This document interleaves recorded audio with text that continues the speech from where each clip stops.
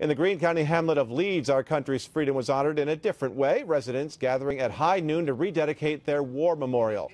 The monument right in the center of town has all the names of people from Leeds who served during World War II. Two of those veterans were at today's ceremony, along with Korean, Vietnam, Iraq, and Afghanistan vets. I'm real proud being I'm told I'm one of two last people alive that are on that from Leeds. So, you know, it means a lot to me that way. And he's looking great. The original monument was in need of repair, and a community group raised money for the restoration.